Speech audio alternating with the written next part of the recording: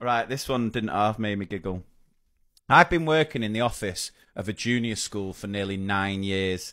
I'd never worked in a school before.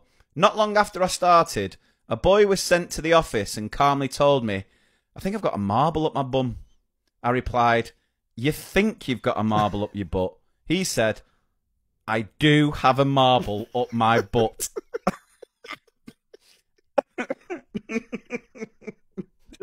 I can just imagine his face, like, contemplating it, like, no, I do have...